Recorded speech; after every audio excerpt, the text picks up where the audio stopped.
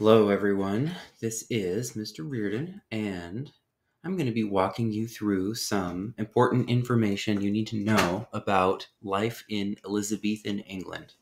Now, William Shakespeare lived during the reign of Elizabeth I. Most of his life overlaps with her reign, and so I think having a good sense of what life was like during the time of Elizabeth I will give you also a really good sense of the world in which Shakespeare would have lived and written our play, which will be Romeo and Juliet. So, who was Elizabeth I? She was Queen of England from 1558 to 1603, so this is the height of the English Renaissance. She was on the throne for 45 years, which was a very long time for a ruler to be on the throne during that period, and you'll find out why later in this presentation. She was known as being particularly well educated, especially for a woman of the era. She was very wise. She was seen as fair. She wasn't necessarily like a super gentle ruler. You know, if you ended up, breaking her rules, she could punish you very ferociously. But she, on the whole, was by the end of her reign was both loved and feared by the people of England. She never married, and so you will occasionally see her referred to as the Virgin Queen. And that it's just really a reference to the fact that she never had a husband. There was never a king of England at the time that she was queen. Now, again, I want to clarify the alignment with her life and Shakespeare's life. So Shakespeare was born in 1564. If you look up here, you can see that Elizabeth I took the throne in 1558. That means Shakespeare was born just 6 years later, and most of his life overlaps with the Queen's rule. Romeo and Juliet was published in 1597, so near the end of Queen Elizabeth's time on the throne, and Shakespeare actually died in 1616, but Queen Elizabeth I died in 1603. So actually the later part of Shakespeare's life and during his production of many of his plays, his later plays, was actually under a different king. That's James II of England, James VI of Scotland. So you'll hear references to like the King's Men as a group of theater, a group of producers of plays that Shakespeare worked with, that Shakespeare was largely in charge of, and those were that was a group playing for James II. It was a little bit after the rule of Elizabeth I. So I think the first place to start is just with the class structure of Elizabethan England. I think it will help you to understand some of the other things we discuss coming up pretty soon. So the population consisted of 5% nobility, gentry, and clergy. Those were the people who had a lot of money, who were the most wealthy.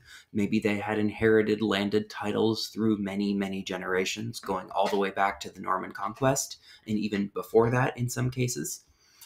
There were also people they had a lot of land, even if they weren't technically noble. And so they would, and of course, land was extremely valuable back then for a lot of reasons. And so if you had a lot of land, you could sell little bits of that land and then you would have money. And so we had the landed gentry, even if they didn't fall under the category of inherited nobility inherited through the generations. There was also the clergy, and that's just a word that captures all the people who work for the church. At this time, it was people working for the Church of England, and before the Elizabethan times, before actually the reign of King Henry VIII and the Protestant Reformation in England, where the king essentially said, hey, the church here is no longer going to be the Catholic Church. We're going to do our own church thing here. Like that happened several centuries before this. And before that point, the clergy would have been Catholic. And the Anglican Church really was very much like the Catholic Church with only a few key differences in terms of how things ran. So 5% nobility, gentry, and clergy, 85% middle class, and 10% beggars, vagabonds, and the very poor. So the poorest people would have lived in what today we would consider abject poverty, like extreme filth and just barely making a living through begging and through getting through like just getting alms, right? Getting maybe help from the church and getting help from wherever they could, getting little bits of food here and there, that kind of thing. So you'll notice here that, often when we think of times, several hundred years ago, we often think of this, tiny, rich class at the top and then everyone else being really quite poor. And that is not at all actually how it was in Elizabeth's England. You had this very big middle class. Of course, just like today, the middle class does range from the lower middle class to the upper middle class, almost wealthy. And that was true. But this middle class overall was able to get to a standard of living that the other 10% down at the bottom just were not able to. So this class included many craftspeople. It included farmers and laborers who would have been on the lower end of that middle class group. And it also included, particularly successful craftspeople, people who were part of guilds. We're talking about weavers, brewers, carpenters, shipwrights, so people who built ships, tailors, shoemakers, masons, butchers, fishers, like fishermen, merchants, blacksmiths. All of these groups of people would have been comfortably in the middle class, depending on where you were and how good you were at your work and how many other people of your profession were in the area. That could determine your overall quality of life and whether you fall where you fall in that middle class grouping, whether the top or the bottom or somewhere in the middle. Also, I'll mention here that this class of people was, because it was so big and contained so many people of specific professions, and your profession really became so much of your life and so much of your identity in this world. They actually became what today we would call occupational surnames. And so there's a reason why Smith is one of the most common, I think it might still be the most common last name in the English-speaking world. It's because these occupations, especially being a goldsmith, silversmith, or blacksmiths working with iron, that would have been a particularly productive and lucrative, though definitely hard job at the time. Would have allowed someone to support a family, to have kids, and their kids would have kids, and you end up with a lot of people who have that name. And that's, if you think about it, right, then the last name shoemaker, the last name tailor, the last name brewer, or the female version brewster, weaver, fisher, all of these are names that we still see in our world today. So, as for housing, housing, of course, would have depended on which of those three general class categories one fell into. So the nobility or gentry would have likely lived in a large estate house if they lived out in the country, or maybe even a castle. There were over 1,000 castles in England at the time of various ages and conditions. And so someone with a lot of money, with a lot of land, may have been able to afford that. If someone had a lot of money, they might have also lived in a spacious dwelling in the city. So it obviously wouldn't be quite as big as what you see over here. This would be more of a country house, a country estate, but still having much more space and a much more comfortable standard of living in the city than most other people would have. Also, many people had both, right? So in the warmest part of the year, and someone might go out to their country estate and enjoy, the joys of living out in nature and not being in such a crowded city. And then maybe in the wintertime, people would come back to their city dwellings. So as for middle class housing, actually, I'll mention the housing of the poorer people first. So The poorest people would have lived in overcrowded, leaky, poorly built, dirty, multi-story buildings. It would often be many people, 6, 8, 10 people, entire families, multiple families crammed into a single room. This would typically be in one part of town. It would be just, again, like abject poverty, something that we can hardly imagine in our world today. And then people in the middle class would have had housing of quality somewhere in the middle, right? It wouldn't be this. It also wouldn't be, crowded inner city housing, with 8 people to a room. I actually think this house is a pretty good example here. This one down in the lower right-hand corner of a house that someone might live in if they were like upper middle class. This house actually is the house that Shakespeare would have been born in. Shakespeare would have grown up in this house. When his parents died, he would have inherited this house, and he did inherit this house. So it's still standing. It's still there. It's possible to go see it in Stratford-upon-Avon today. Now, it's important to note, even if you lived in a house like this up here, or this house, or you were living in poverty, you did not have indoor plumbing. That wasn't really a thing yet in Shakespeare's time.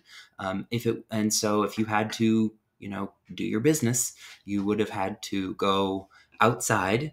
Typically during the day, you would go outside, and there would be a public bathroom, or there would be an outdoor public toilet. Those would usually be set in a building kind of on or near a bridge. And so you would literally just you would sit on this long wooden platform that had holes in it, and you would, do what you needed to do. And then it would just kind of fall right through the hole and down into a moving stream or the river.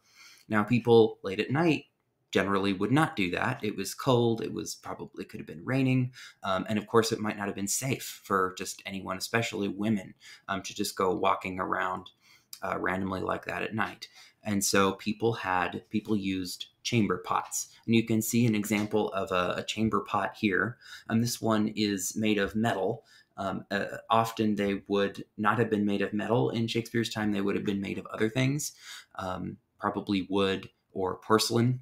But I think it's pretty representative. They might have actually they might have also been set inside a wooden box. Today we call those thunder boxes, and you can, imagine why it might be called that. It's called that for a reason.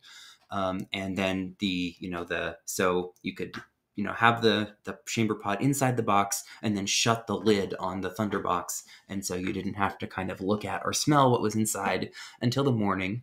And then, in the morning, the waste would be removed.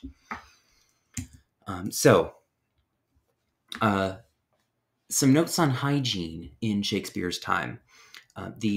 Now, it's important to note that people rarely took baths, and this was true throughout the medieval and Renaissance times. In fact, Queen Elizabeth herself recommended bathing once a year. She made that recommendation because it was believed that bathing would make you ill. And honestly, that made some sense. You might have, when I mentioned the chamber pots on the previous slide, you might wonder where or how they would empty the chamber pots. And often they would do so. Sometimes they would do so in a river or stream, but if there wasn't one nearby, people would often just toss the waste. You can kind of see it right here. You can see the liquid and the solids right there coming out of the chamber pot. They would just take it and toss it out the window onto the streets, and people would run away. The famous phrase was "garde à l'eau," which was a French, kind of inherited from French, meaning because of course l'eau came from the French word l'eau, meaning water. If you think about it, there's all these contaminants all over the street. You've had, not only did you have human waste, but you also had animal waste, right? Cats and dogs peeing and pooping everywhere. You had horses, right, which were a major form of transportation. They do what they do on the streets. You had rotting food, you had dead cats and dogs and rats, you had just the general dirt from the ground. It was truly nasty, right? Nasty beyond anything we can comprehend. And oh my goodness, the smell.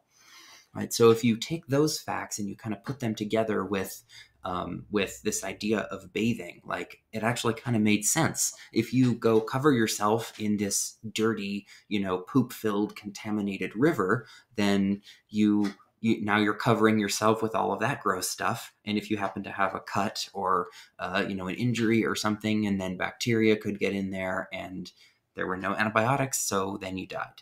Right. It actually made sense why they would feel that way. Speaking of bacteria, disease was a fact of everyday life in Elizabethan England. Of course, there was still the bubonic plague. The bubonic plague was caused by the bacterium Yersinia pestis. Of course, they didn't know that, but we know that today. It was spread from person to person. It could also be spread through the bites of infected fleas and lice. In the last few years, there has been some research to suggest that rats were not actually as involved as we initially thought they were.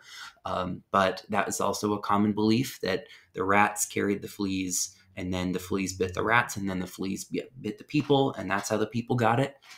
It's not exactly super clear exactly what the transmission looked like, but we knew that there were a few different kinds of it. If you got the really bad kind, that is the septicemic plague, septicemia being like an infection of the blood, then you had a 99 to 100% chance of dying, right? So almost everyone who got infected died.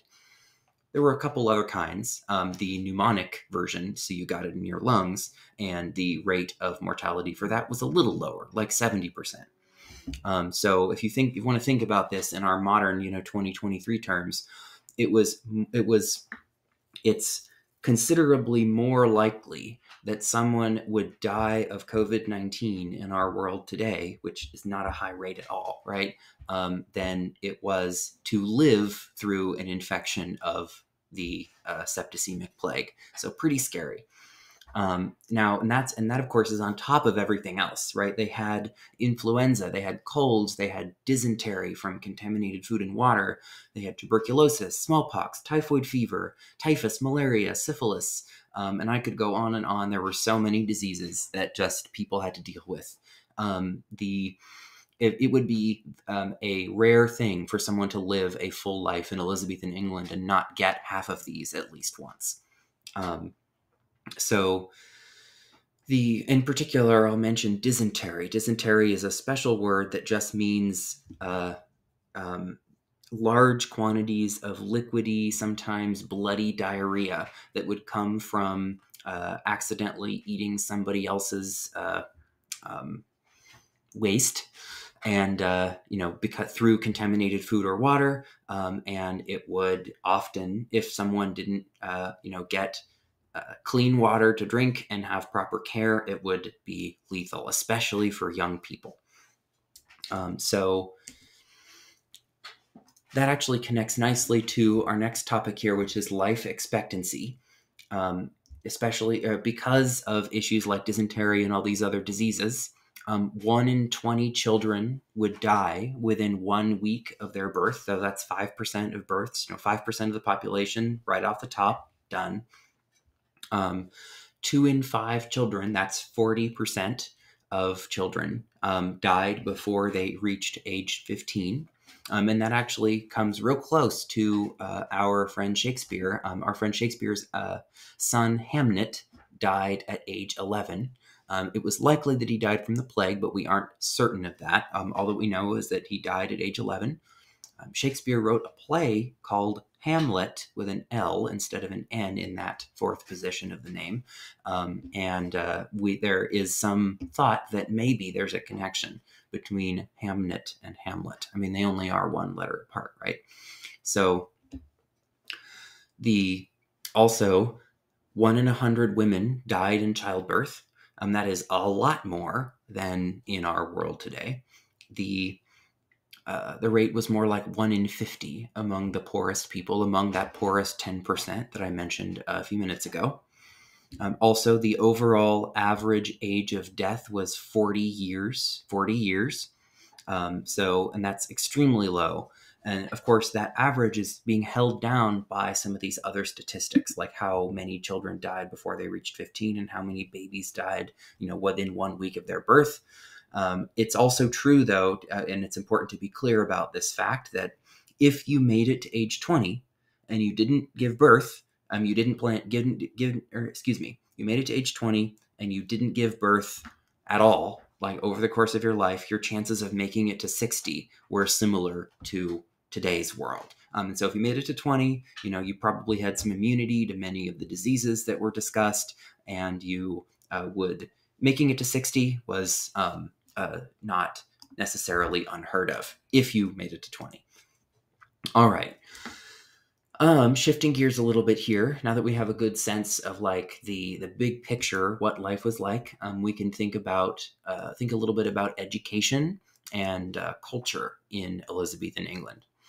So there was no required education and certainly no public education paid for by the government. So all formal education cost money. So that was not accessible to everyone for sure.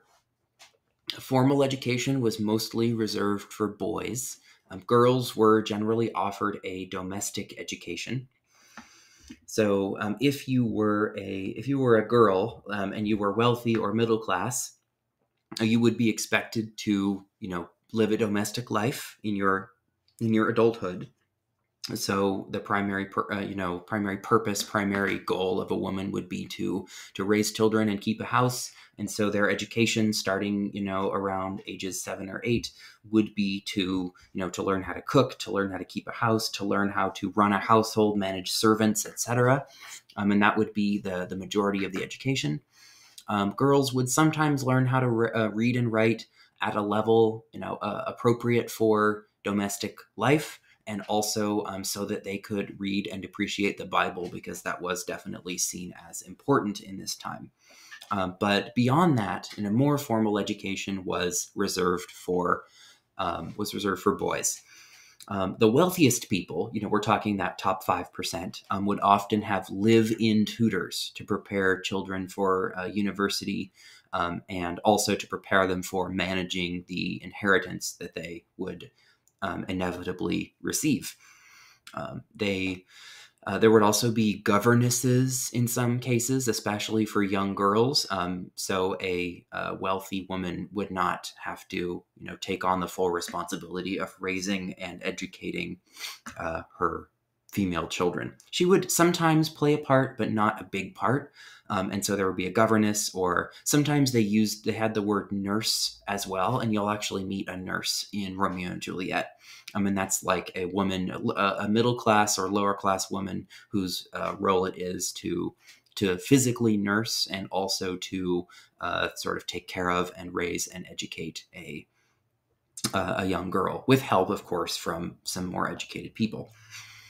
So you had now middle class boys would start around age 7. They would go to what was called petty school. And there they would just learn the basics of reading and writing in English, and maybe a little bit of numeracy, a little bit of counting, but not a ton.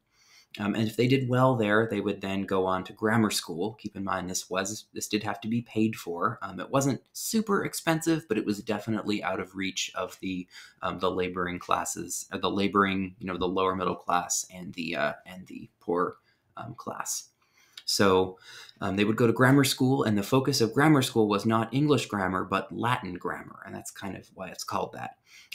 They would learn Latin, and they would learn Latin better than even the most educated experts in Latin today in universities today. They would be able to speak Latin fluently, essentially, and read and write in it fluently. And they would study the classics in their original, either in their original languages, in some cases Greek, so they would learn some Greek as well, or they would read translations of writers like Socrates, Plato, Aristotle, Hippocrates, More recent writers like Erasmus, and of course they would read the Bible, including the Bible in its original Vulgate Latin form. So they would leave school with this really robust understanding of the ancient world, especially the mythology of the ancient world. And the scholarship of the ancient world. And we'll see a lot of that in Romeo and Juliet in all of Shakespeare's plays. Now, the poorest people, they might learn to count. They might learn basic numeracy, in order to conduct business as needed, but they might never become literate.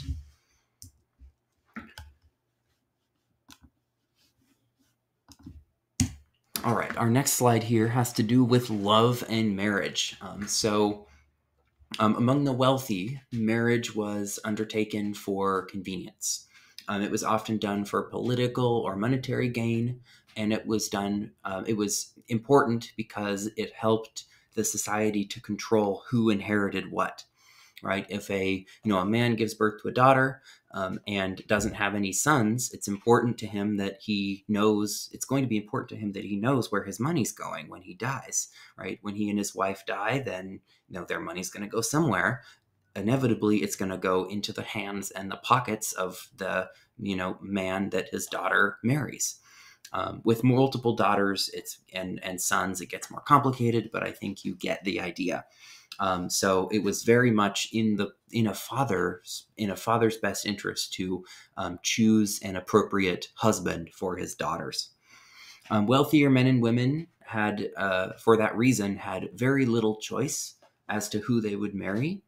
A marriage of a young man and woman would be arranged by their parents, especially the fathers. The mother would have some say, especially when it came to daughters, but not a lot. And often there was little consideration of the children's wishes. It was, though, important to note that it was, by the Elizabethan era, it would have been seen as not okay to force a son or daughter to marry someone. Like if a man or woman strongly objected to their parents' proposed marriage partner, like the partner that their parents chose for them, it would not have been okay to make them do it. Like that would have been frowned upon by the society. So there is a little bit of flexibility there, but it was still mostly arranged.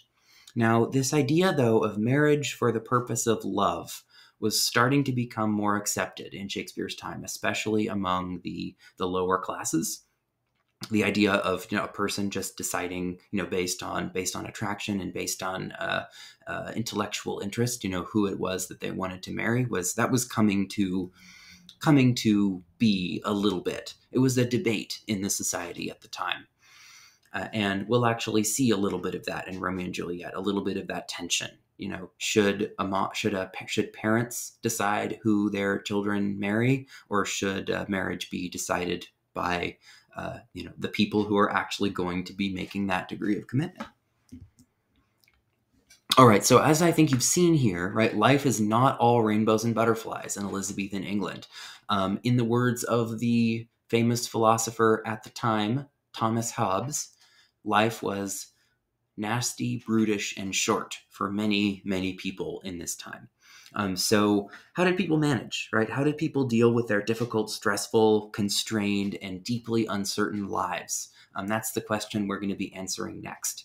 And they had three different ways of doing that, three major ways of doing that. So they had religion, they had superstition, and they had entertainment. And we're going to talk about these. So religion was a big one. Of course, England at the time was very much a Christian country. Belief in God, reading the Bible, going to church, and holding a deep and profound faith were central to life at the time, as were understandings of heaven and hell as potential future options for everyone. You can see over here on the right side this image. That does a really good job of capturing the Elizabethan worldview of the way the entire universe was organized. You had the heavens up here, you had God and Jesus Christ up here, and then you had the angels, and then below them you had the clergy, and you had the clergy, and you also had human beings, and then you had animals, and then more animals, right? And then you had, there's like fish here, right? And ocean creatures, and then plants on the bottom, right? And then you had, the crust of the earth. And then people believed, of course, that you had down here, you had hell, right? And so I think it does a really good job of capturing the way that Elizabethans looked at the world. Now, it's important to note there was still some tension around Protestantism versus Catholicism at the time. It was only about a century earlier that, before Shakespeare lived, that the England was trying to deal with its identity as a Protestant country or a Catholic country. And so there were some Catholics still in England, but it was officially Protestant. Elizabeth I was Protestant. The Anglican Church was very powerful. There's evidence, though, that Shakespeare may have been raised Catholic, that his dad was Catholic. It's hard to tell, which church Shakespeare officially subscribed to, but it was there. That tension was going as well. And belief in paradise, so heaven, right, in the next life, is really what kept people going through the difficulties of their earthly lives. That hope for, if you struggle and live through the pain of your earthly life, that you will be rewarded by going to paradise in the next life. That was a motivating, very much a motivating idea for people. There was also superstition. So people in Elizabethan England were Christian, but they believed in lots of superstitions. So they believed in witches, they believed in magic, they believed in mischievous fairies that would mess with you in your sleep, or that would just generally try to wreak havoc, that would steal objects from you and hide them, things like that. They believed in the supernatural, ghosts, spirits, etc. They had very much belief in luck. Right, it was terrible luck to walk under a ladder because it looked like the gallows where someone would be hanged. It was really bad luck to stir a pot counterclockwise because the food would make you sick. Superstitions like that, and there are versions of those still with English-speaking society today, like the latter one. People also believed in astrology. Now, astrology is fundamentally the idea that the positions of stars and planets at a specific moment in time could be, captured and mapped out on a chart, and that could predict a person's future, their fate, their destiny, right? So you can see here, for example, the natal chart of Queen Elizabeth I. And it lists exactly when she was born, and the exact time she was born and the year and everything. And you can see there's all these little symbols here that refer to different astrological things. I think this one here means Aquarius, right? So this is where Aquarius is on her chart. And there were people who considered themselves experts in this and would say things like, her Aquarius is in this house over here, and it means this about her future, right? They would say things like that. And most people in Elizabethan England believed in this. They believed that your destiny was written in the stars. They believed that you could compare your chart to someone else's chart and look at them together, and that would help you to determine, for example, if they would make a good marriage partner for you, if it would be a happy marriage or not. And there were actually still people who do this, who believe in this, and who practice this in our world today. But it was much more widespread and believed in Shakespeare's time. In Romeo and Juliet, you're going to see over and over again this idea of being star-crossed lovers.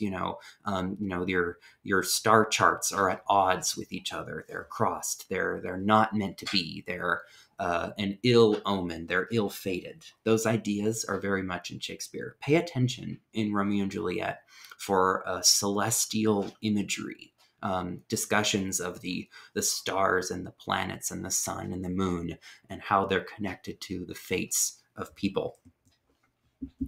All right, our third way that Elizabethans were able to cope was through entertainment. Of course, they had sports, they had archery, they had polo, which is not water polo. It's like the kind played on horseback.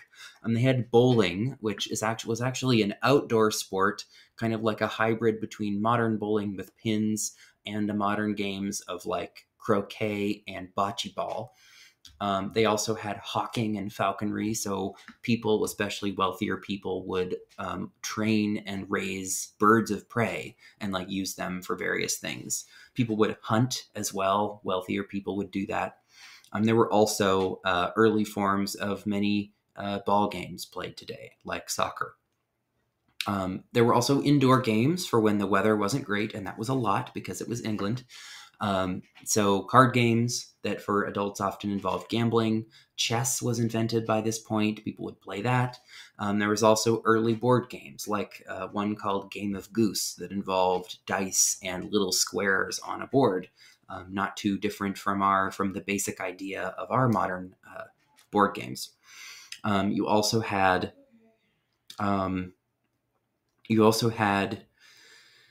music, of course, just more formal presentations of music, but also just music inside taverns and gathering places. You had puppet shows, performances of all kinds, from jesters and musicians and people who would just dress up in funny costumes and stand out on the street and entertain people. This would be both indoors and outdoors. And of course, you have the theater. People from all walks of life, from the poorest beggar to the queen herself, would come to the theater to see plays. And what you see right here is actually a cross-section of the Globe Theater. You'll learn a little more about the Globe Theater in one of your next videos. But essentially, this is where Shakespeare's plays would have been performed. The wealthier people would have paid more and would have one of these higher seats, while the poorest people who came to see the plays would have paid just 1 penny, and they would have been groundlings, which means they would have been crowded together here directly in front of the stage. No seats, they would have been standing room only down there. So that's a good idea. That gives you a good idea of what the theaters would have looked like. So we're reaching the end of our slides here. Elizabethan England represents a transition between a major transition period in England. It represents a transition between older medieval cultures and the modern era.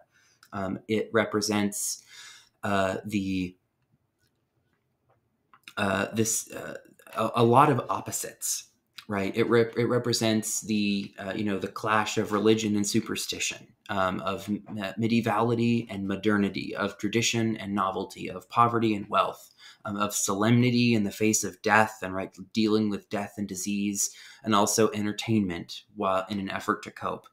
All of this is the world that Shakespeare spent his life steeped in from his earliest days through until his death. And you're going to see all of this, everything we've talked about, show up in various corners of his work. For all these reasons, right, this was considered the height of the English Renaissance, and the society only evolved from this point. We had the technological innovation, the scientific development, and philosophical shifts that happened in the era of the Renaissance, and that ended up paving the way for the things that happened next. Shakespeare died in 1616. By 1700, you had colonies well established in what would become the United States. Industrialization was underway. Many scientific concepts had been rediscovered from the classical era that hadn't been studied for a long time. All of this happened within 100 years of Shakespeare's death. And so he was living at the precipice. And I think what you've learned today helps you to kind of see the crucial turning point that led him to produce what he did. All right, folks, that is the end of the presentation. Thank you.